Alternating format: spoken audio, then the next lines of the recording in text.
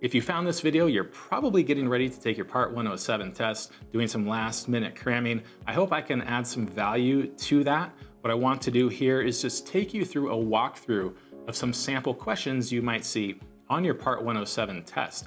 These tests can be tricky. You may not know exactly in which order to do things as you're answering these questions. And so I just want to give you some examples here. Now, I've taken close to a dozen FAA tests, not just the remote pilot tests, but also private pilot, commercial pilot, instrument flight instructor, certified flight instructor, ground instructor, all these other tests. So I've seen a few FAA tests before, and I want to use that experience to take you through how to answer these questions to make sure that you pass your test on the first time. If you ever want to see other example questions for your Part 107 test, you can check out my Part 107 practice test, where you'll find close to 300 questions that I've written myself and you won't find in any other study materials, to make sure that you're ready to go for that test. And you'll find the link for that in the description for this video.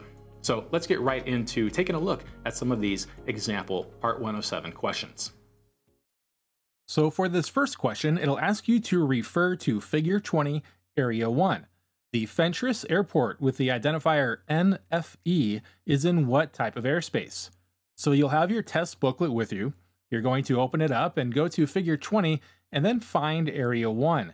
And that's going to help restrict your search on that chart. So we're looking for Fentress, NFE. We search around this area, Area 1, and we find Fentress, NFE, to the south of Norfolk. When we find the runway associated with Fentress, we see that it is a magenta runway, meaning that it's not towered, and it is surrounded by a dashed magenta line. As we move out from that runway, the first airspace symbol or line that we get to is that dashed magenta line. Now, hopefully you're able to immediately identify that as Class E airspace that goes down to the surface.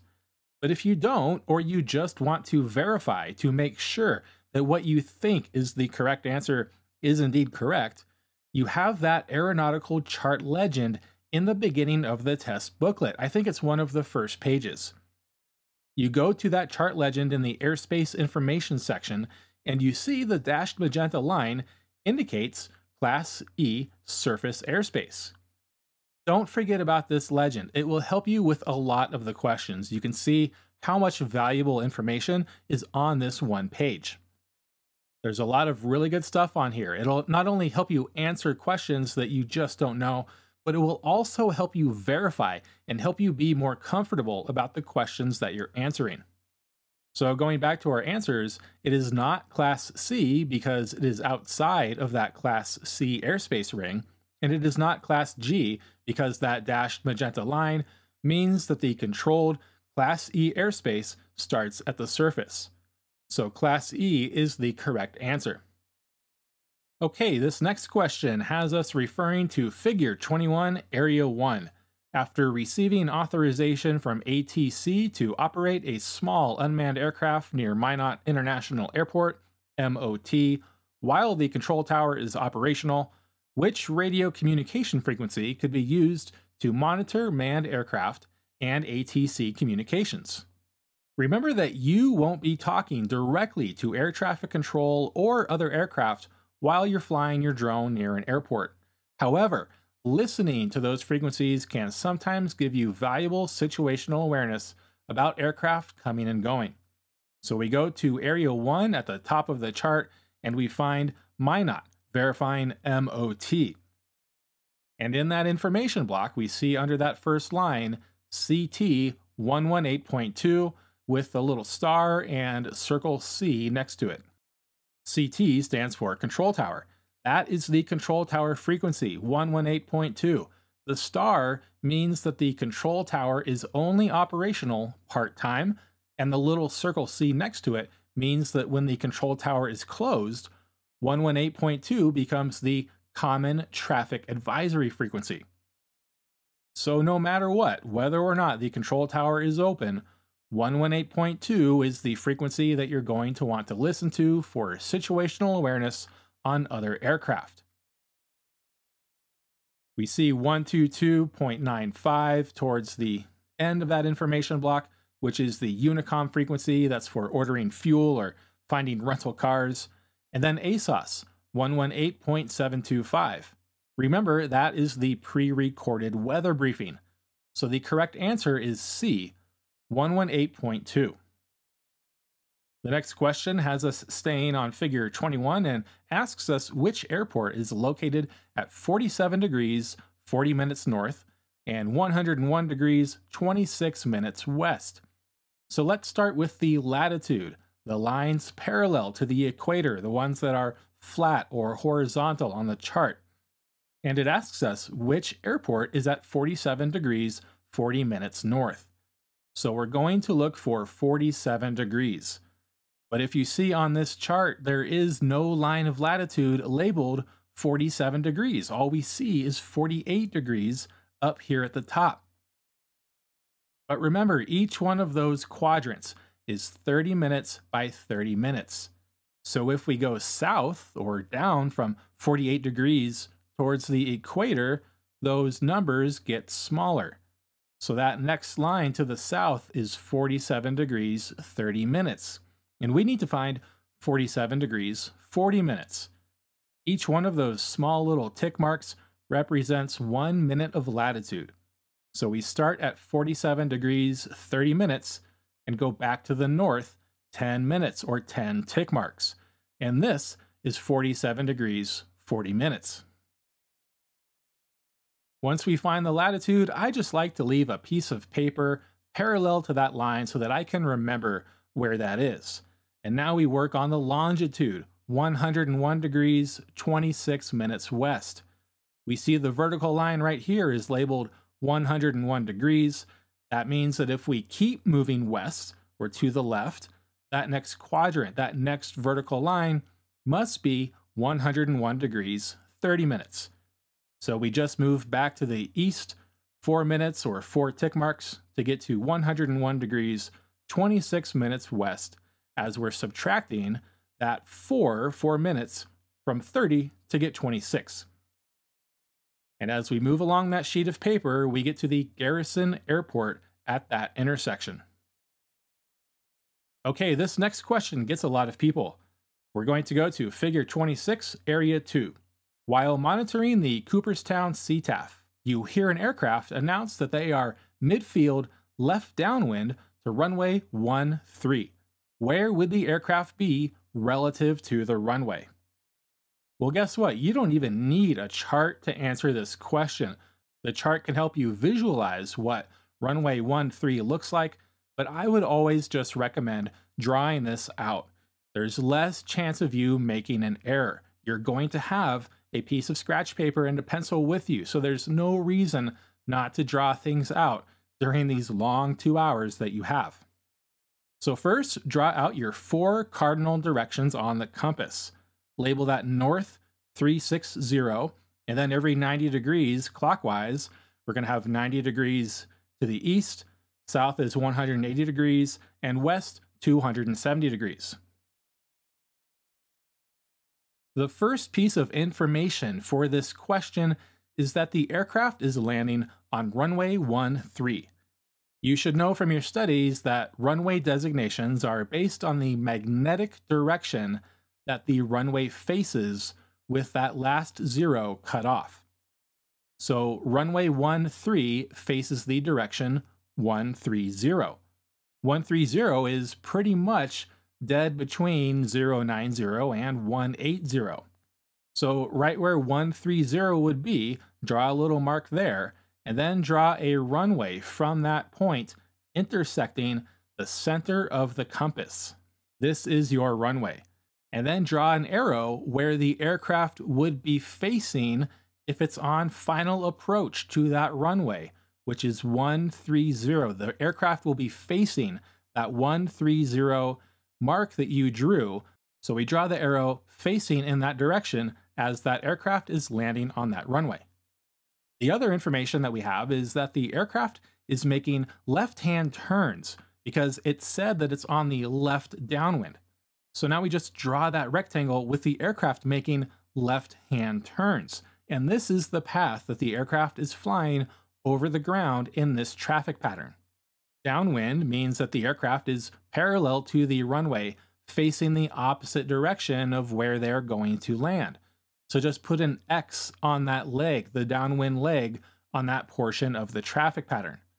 And that is the side of the runway that they are on when they announce that they are left downwind for runway 13.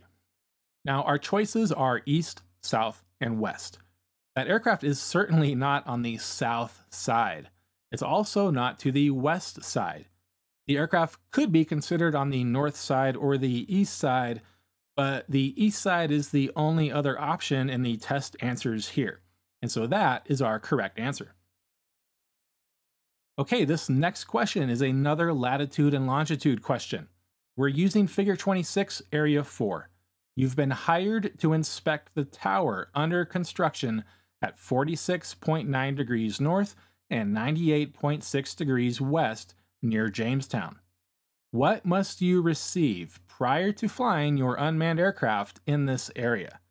So we go to figure 26, area 4, and we're looking for a tower that is under construction in the area of 46.9 degrees north and 98.6 degrees west. So here's 47 degrees north. So we move south a tenth of a degree, which is 6 minutes or 6 tick marks. And here's 98 degrees and 98.5 degrees west, which is 98 degrees 30 minutes. So we keep moving further west a tenth of a degree or 6 tick marks. We find a couple of towers in this area, but remember to read the question. You'll have hints in the question. The question asks about the tower that is under construction. Only one of these towers has a UC next to it, which means under construction. And remember, you can find that information in the sectional legend in the beginning of your test supplement booklet. So we have that 1,727-foot tower UC. And that, as we see, lies within a dashed magenta line. That dashed magenta line, again, going back to our sectional chart legend, means that it is Class E airspace that starts at the surface, and it is controlled airspace. And in Class E, surface airspace, the regulations say that you need ATC authorization to fly there. So the correct answer is ATC authorization. It's not in any kind of military airspace, so that's an incorrect answer, and it's not in any national park. So that's also wrong. Process of elimination, it must be that ATC authorization is required. Refer to figure 25, area 3, the floor of Class B airspace at Dallas Executive. RBD is what? So we go to figure 25 and search for area 3, looking for RBD. And here's Dallas Executive RBD. We see the runway for that airport right next to that area 3 icon. And that airport is in Class D, Class Delta airspace, but that's not what the question asks.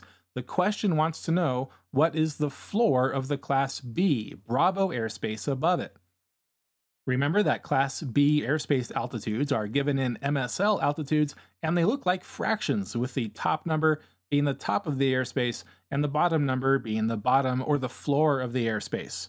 So in that Class B sector right here, where Dallas Executive is, we see 110/30, which means that the floor, the bottom of that Class B airspace, is 3,000 feet MSL. Refer to figure 78. You have been hired to use your small UAS to inspect the railroad tracks from Blencoe, southeast of Sioux City, to Ottawa. Will ATC authorization be required? The first step is to find Blencoe and Ottawa.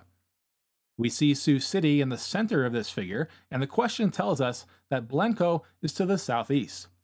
So we're going to move to the southeast from Sioux City, and we see Blencoe right here. We're going to move along those railroad tracks because that's what the question is asking. Move along the railroad tracks until you find Ottawa, which we see is to the north. And the question wants to know if ATC authorization is required for that stretch. So now that we know which area we're operating in, we need to know which airspace we're going to be operating in. We see a few thick shaded magenta lines in this area, but the railroad tracks are outside of all of those areas. These thick shaded magenta lines mean that Class E airspace inside of those lines starts at 700 feet. Outside of that, Class E airspace doesn't start until 1,200 feet above the ground. So that puts us in Class G airspace, which is uncontrolled, which means that ATC authorization is not required. So the correct answer is B.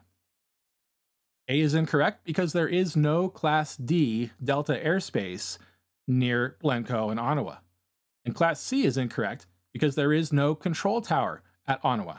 It is a magenta airport. Again, process of elimination to get rid of the obviously incorrect answers and verify the correct answer that we came up with in the beginning. Our last example here has us staying on figure 78. You have been contracted to inspect towers located approximately 4 nautical miles southwest of the Sioux Gateway SUX airport, operating an unmanned aircraft. What is the maximum altitude above ground level that you are authorized to operate over the top of those towers? So we're going to find the Sioux Gateway SUX airport first, and we see it right here almost in the middle of the figure. We're going to move southwest from there 4 miles. You have the scale at the bottom of the chart that you can use to measure, or use 1 minute of latitude, which is equal to 1 nautical mile. So you can measure 4 minutes of latitude, or 4 tick marks, the ones that are on the vertical lines parallel to the equator, right next to this airport, and use that distance to estimate where 4 miles southwest is. It's got to be these towers that are all 402 feet tall, because the 206-foot tall towers are directly west, and the 400-foot towers are directly south. So we're going in between those. We're looking at the towers that are 402 feet tall, 402 feet AGL above ground level. Those are the numbers in parentheses. That's how high the tower is, the top of the tower above ground level. So what's the maximum AGL altitude that you are allowed to operate over those towers? If you remember from our regulations, we have to stay within 400 feet above the ground or anything attached to the ground. So with those towers being 402 feet tall, we can fly another 400 feet above those as long as we are directly above them, which means that we are authorized to fly 802 feet AGL directly above those towers. A is incorrect because that's our maximum altitude over everything. We can go higher than that if we're over a tall structure. And B is incorrect because that's the top of the tower. We can still go higher than that. C, 802 feet, is our correct answer. So I hope this helped prepare you better for your Part 107 test and exactly what to look for, what to do when you are answering some of these questions. Again, if you do want to see more sample questions that you won't find anywhere else, you can check out my Part 107 practice test linked in the description. If not, good luck. I know you'll kill it, and happy flying.